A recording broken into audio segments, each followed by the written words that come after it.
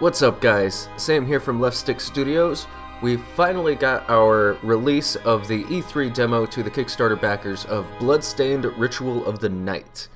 We did play through this the other day, you can check out the video, link is in the description. And I wanted to just sit down with you guys for a moment and really share what I was thinking about that now that I've played through it and we're getting our first look at what Bloodstained Ritual of the Night is going to be. Now, the demo wasn't very long, but it did give us some good insights into what we can expect from the full game. Story-wise, we didn't really get anything.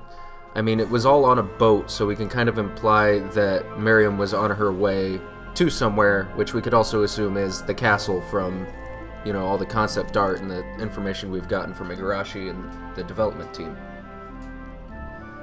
Moving on from that, since story gave us nothing, I just want to talk about the visuals. Holy crap, this game looks amazing.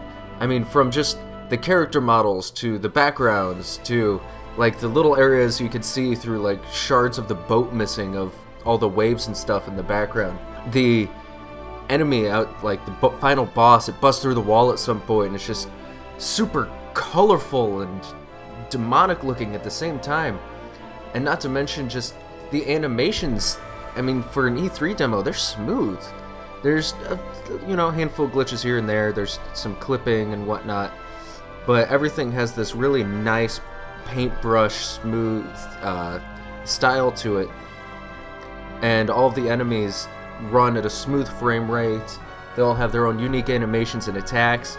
I mean, even just the explosion of color and shards and all of that whenever you unlock a new ability. Like, first time I saw it, it scared the crap out of me. I wasn't ready for it. It's just this blast of stuff that all just absorbs into her. She gets impaled by it and absorbs it. It looks fantastic. I mean, just visual-wise, I'm already completely in love with this game. And we've only seen, a brown boat. I can't wait until we actually get into the castle and actually start seeing, different residential areas of the castle. We get outside the castle, because that's going to happen, lofts and different things like that, get on the roof from what we've seen. Which segues into, gameplay. It feels like, if you've ever played Castlevania Aria of Sorrow on the Game Boy Advance, it feels like it follows most closely with that. Random enemies that you kill, pretty much, from what it appears, every enemy has an ability that you can learn, and depending on the enemy, it's unique. So for every enemy that you kill, there's a random chance that you'll receive the ability that they have and can give you. In the demo, I got the fire ability, which it looked like it was like story important, or at least I had to get it. It was set for me to get it. I got the flail ability, which was my favorite. That did the most damage, and it had like a huge radius on it, so it could hit enemies in front and behind.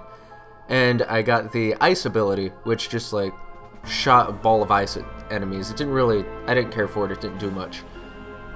There were also like 5 slots. There was the like main attack ability, there was a sub defense ability, there was another one that we didn't know, and there was the just random buff ability. I had it upgrade one of my, it was like calm or something like that, I'm not sure. It really looks like it's going in a step in the right direction. There was even one area of the boat they followed with classic Castlevania style. I just hit a random wall, it collapsed, and there were a couple chests behind it. It really, even though we haven't seen a lot, it's going in the right direction. It's going in the direction that we want out of a Castlevania game. It's going in the direction that we freaking put $5 million into this Bloodstained for.